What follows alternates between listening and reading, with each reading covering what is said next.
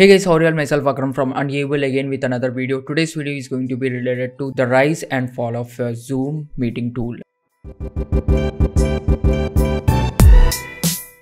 So basically, due to coronavirus, we need to have some software where we can meet with either team which is going to be related to job or lectures which is going to be related to universities and schools. We basically have few of the existing softwares. Basically, they are Skype, but over there we'll not be able to have communication between so many people. But over here there are few other softwares just like Jitsi, where we can actually use just like Zoom, or even using Jitsi we can use own hosted application. That is, we can actually download the source code and install in our server and we can use it for our purposes. So over here basically for that also we need to pay for virtual private servers or dedicated servers. For that we need to hire some server administrators. Instead of that, we have started using Zoom. Zoom is an application which has been founded in 2011. It is not so popular, but later on in the lockdown stage, it got so much popularity where millions of people started using that. But however, if any application gets into more popularity, then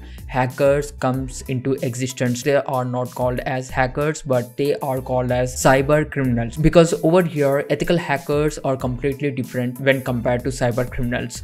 These people do everything legally and those people hack into accounts or anything for their advantage or for money. So these people have done few of the things where there is a fall in Zoom app. That is not basically because of Zoom video conferencing applications security issues. However, it has few security issues, but over here it is all related to the older breaches of other applications. So what just happened? So basically it just depends on you, whatever the username and password you have used in previous websites, and if those websites got breached and if you are using the same password even on Zoom, then your account is breached. To explain in simple ways, they have actually used 3 steps. Very first comes to the breach compilation or some breach data that have already been uploaded on internet, and I have actually said about breach data in previous videos also. You can find out over there and you can search these breach data online. You are going to get it for free right now, but not Zoom login data.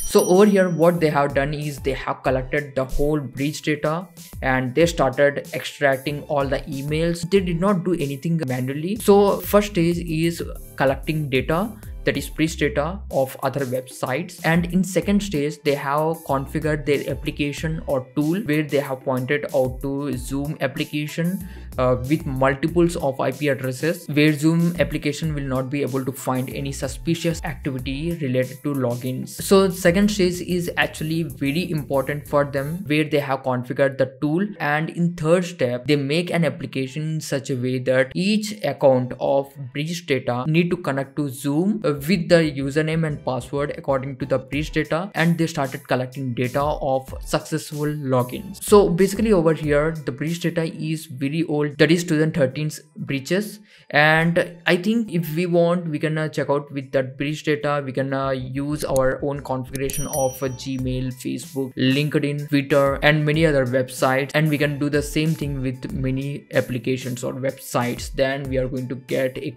bunch of data. That is how these people, that is cyber criminals, who are actually started selling this data. So there is no particular hack over here. Actually Zoom's database isn't breached. So over here I just want to say you that it's better for you to use unique password for each and every account you create online. If you go with the same password on each and every account, then it is going to be a trouble for you itself, because each and every account, that is each and every website, will not be having the same security as topmost websites just like Google or Facebook.